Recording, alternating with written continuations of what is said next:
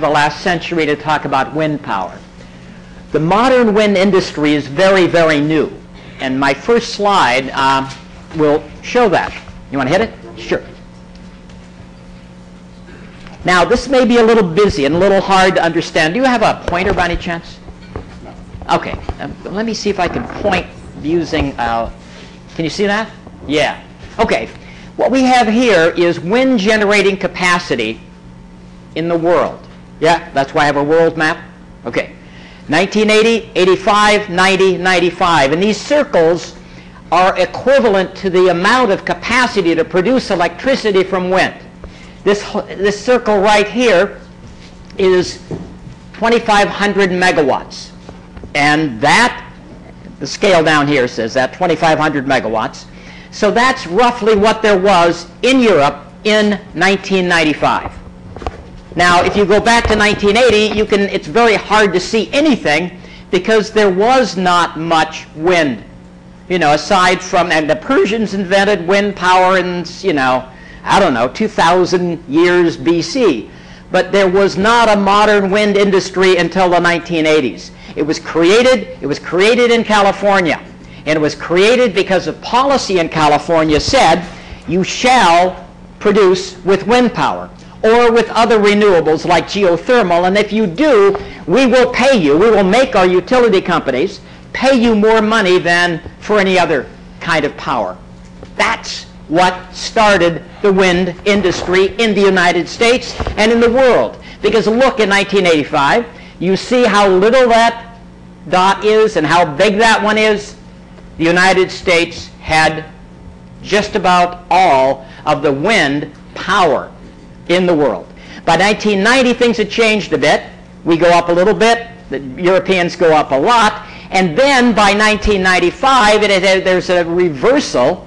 And by 2002, a complete reversal with the big red part. 75% of all the wind power in the world is in Europe, primarily in Germany, Denmark, and Spain.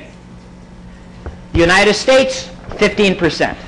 Rest of the world, 10%. Now, that is what happened when we developed the wind industry, and our policy that developed it all of a sudden went into abeyance, and the Europeans continued theirs, especially in Denmark and especially in Germany, and that's why those two countries dominate in the production of wind turbines.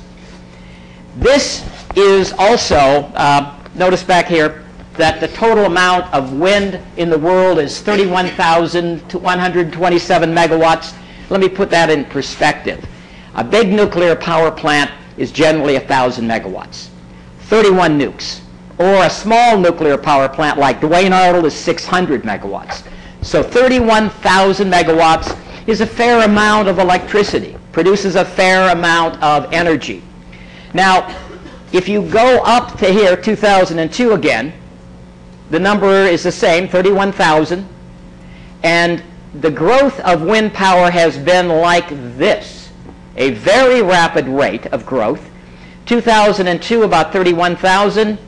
2005, 3 years later, almost 60,000. 3 years later, 120,000. A doubling every 3 years. Very fast rate of growth. Now, the bottom one is how much new power is brought on each year. So 15,000 megawatts, 15 nukes, were brought on in year 2006. In the year 2009, we brought on 37,000, almost 40,000 megawatts. And if you look at last year, 2008, 120, we brought on a third as much as there was in the total world last year. Fast rate of growth. Here's some ways in which you look. The stuff's just coming out now. February is when we start talking about where we are in wind in the world. That's because the American Wind Energy Association, the European Wind Energy Association, the Global Wind Energy something, all put out their reports. And this is what the European Wind Energy Association said in February, a couple of weeks ago. They said that renewable power installations, the way in which you're going to produce electricity with plants, 61% of that capacity came from renewable sources in Europe. 61. The EU power sector continues its move away from coal, fuel oil, and nuclear. Each of those technologies is decreasing. They're decommissioning more plants than they're bringing on. Europe is going green. The EU's total installed power capacity, 820,000 megawatts versus 74,000 megawatts. So wind has about 9% of the total amount of capacity to produce electricity. Doesn't mean they're going to produce 9% of the electricity. They won't do that because a wind power plant will not produce as many kilowatt hours as a nuke or as a coal-fired power plant. Because why? Why wouldn't it? It's cheap. Why wouldn't it produce as much? The wind doesn't blow. Thank you. Thank you. I just want to make sure somebody's paying attention. The wind doesn't blow all the time. It blows maybe 30% of the time. 33% of the time is a good number for a capacity for wind power. This is something that came out of the AWEA, the American Wind Energy Association, talking about the United States bringing on 10,000 megawatts, 10 gigawatts of power last year. 10 nuclear power plants worth of wind were brought on last year. And here is the global wind boom. This comes out of the global organization, the Global Wind Energy Council. The United States brought on 10 gigawatts. China brought on 13. And China was not a player 4 years ago. They've decided that green energy is important to do something about their polluted skies, and they're going forward. So here's another thing. All this is background before I start getting into why it happened and the policy behind it.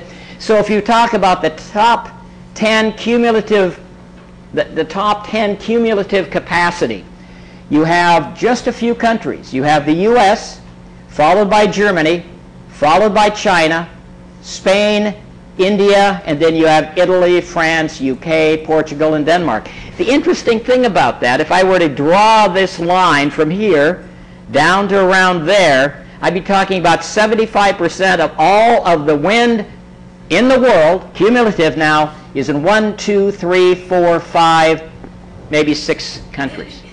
And another way of saying that, this portion right here, which would be a quarter, half of that quarter, like 12%, is the rest of the wind in the world. It is very particularized. A very small number of countries have wind power. When it comes to the new capacity, here is China bringing on 13 gigawatts, the U.S. with a big amount too. Again, if you talk about just 1, 2, 3, 4, 5, maybe 5 states, that is 3/4 of all of the wind that came on last year. That tells me, this is point number one, it is not the ability, it's not the resource, it's not where the wind blows that brings on new wind capacity. It's where you have policy, and that policy brings it forth. Now I'm going to make that point again and again and again. So if you get bored, okay. But I want to make sure you know where we're going. And this is what we believe we're going to be able to do. A report came out in 2008 that said that 20% of all the electricity generated in the United States could come from wind power sources by 2030. The goal then is 300,000 megawatts, 300,000 megawatts, 300 nuclear power plants worth of wind capacity. Europe has the very same goal by the same time, 2030. China, 150,000 megawatts, 150 gigawatts, but they're going to be there by 2020, they say. And given what they've done lately, I'd not be surprised if they were there before that. Now, here's two things you should challenge me with. You should never let anybody get away with saying, look at that curve, it's just going to the sky and nothing's going to stop it. Here's what the nuclear industry did. This is the nuclear industry. Now, the years you're not going to be able to see it, but this is 1956 down here when the first nuclear power plants went online in the United States and in Great Britain. Actually, the first one's in Great Britain. And then you had this incredible, let me go backwards. How do I go backwards? I guess I go backwards this way. Then you had this incredible growth rate getting up to 423 reactors by 1989, but then we stopped building nuclear power plants, or the ones that are built are only those to replace the ones that have gone out of service. So by 2007, we only had 439 megawatts, 439 nuclear power plants.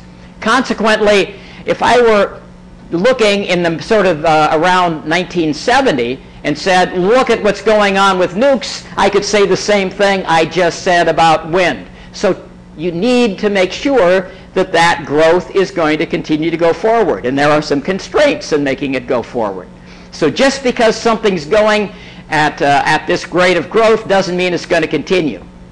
Second, rule of 72.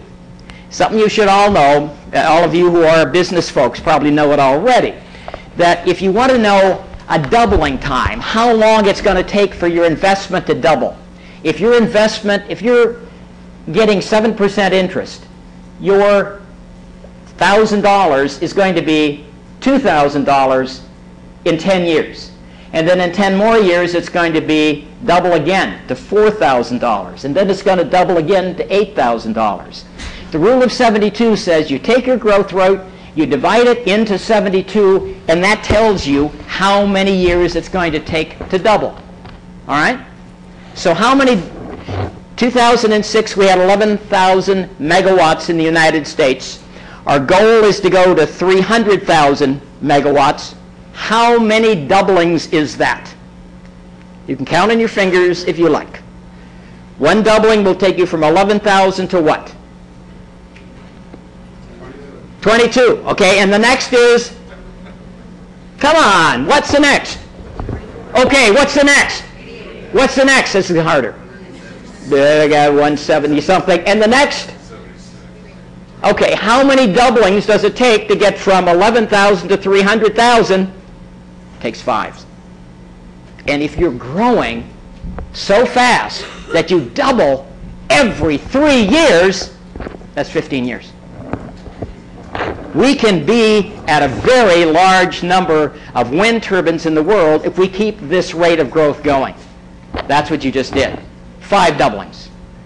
And a new report that came out in June of last year, about 9 months ago, from the Energy Efficiency and Renewable Energy part of the Department of Energy says, and this is too hard for you to read, it says mainly that we see right now 300,000 megawatts of planned wind in the world.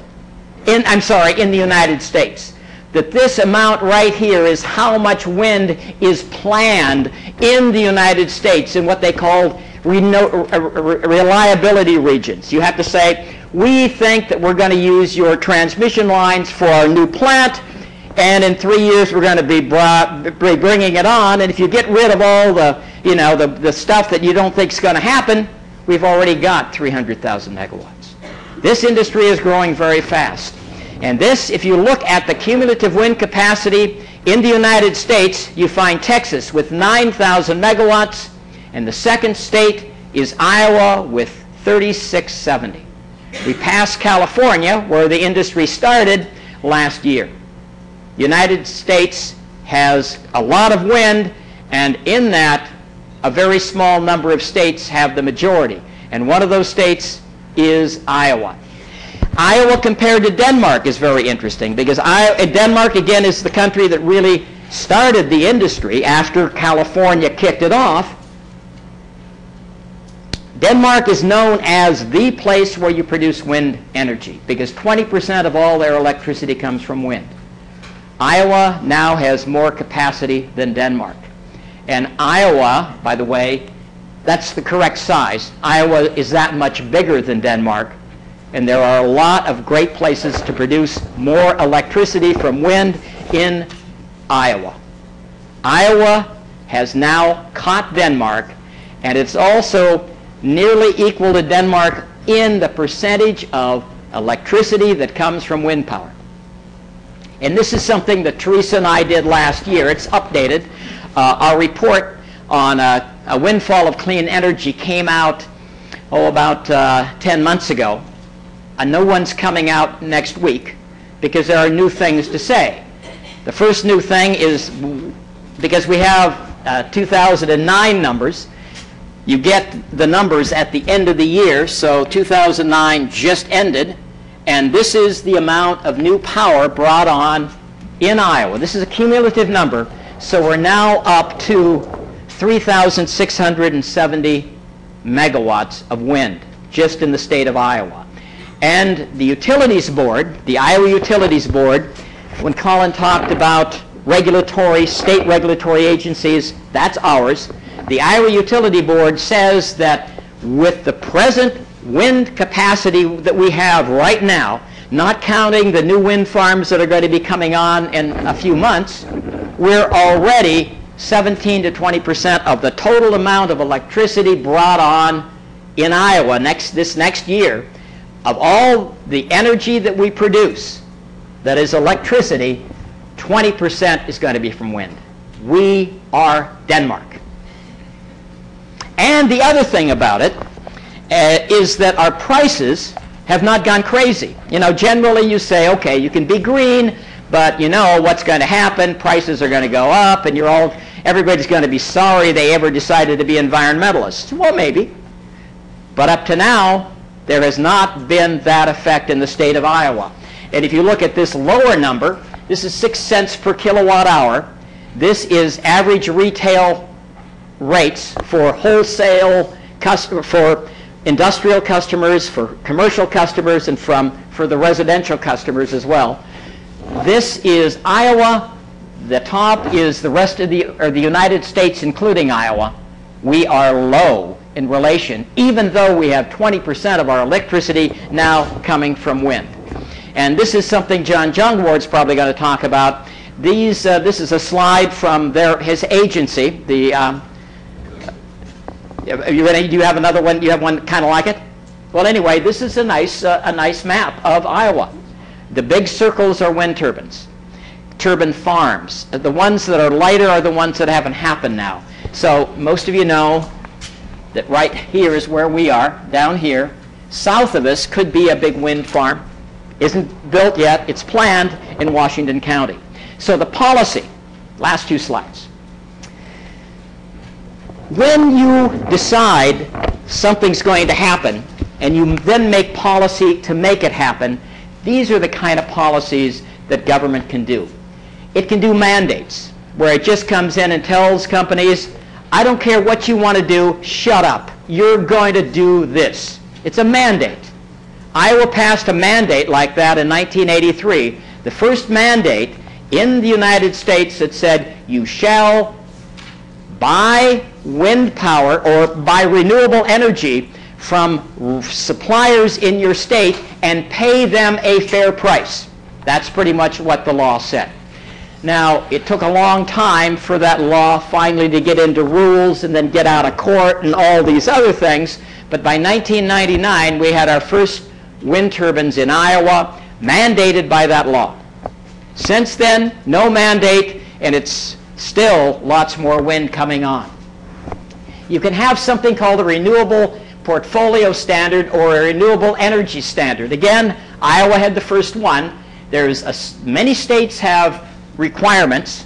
Minnesota, 25% requirement. Illinois, a 25% requirement that of our electricity, 25% will come from renewable sources by some year. They have different years, 2020, 2025. There might be a federal RES. There isn't anything now. Colin talked about the Energy Act of 1978. That started us on a path of saying we want to incentivize renewable energy. You can do that by, well, the way California did with a feed-in tariff and saying, we don't care what you want to do, utility company. If somebody has a wind turbine produced electricity kilowatt hour, you pay them 11 cents for it, even though you're only paying 3 cents for everybody else. That is a mandate. Germany and Denmark became leading states because of those kind of feed-in tariffs. You can also do something called government purchases. Government buys a lot. We have a goal here at the University of Iowa that 10% of all of our electricity will come from renewable sources. And it's a mandate for the state for the same thing. You just say the state is a big purchaser. The state can do that acting like a government that just says go ahead and do things. Now you also have the market. And the market is another way of making things happen, probably a more nimble way, we think, of making things happen. And there, what you try to do is make the cost cheaper. You do something called a production tax credit, where every time you produce a kilowatt hour of electricity in the United States, you get a penny, roughly, from the federal government. It's actually 1.9 cents from the federal government, but it's only for 10 years. So it's equal to about a penny a kilowatt hour over the life of that plant. Iowa also has a production tax credit, although only for small power plants, distributed power, and Teresa's going to talk about that. You can also cut taxes. People like to cut taxes. Nobody likes to pay taxes if they're Americans. You can give property tax breaks, and we do. We give the counties the option of doing a property tax break. We also take sales tax off parts and equipment for wind turbines. That's another way you make the stuff cheaper. And the thing we're going to have to start doing pretty soon, or we're going to run into some of those constraints to stop that upward growth that is going in wind right now, is getting enough transmission. We are going to be running out of transmission soon. And here is my last slide. Iowa, we used to say, was 10th in the world, in the United States, in its ability to produce with wind, produce electricity with wind.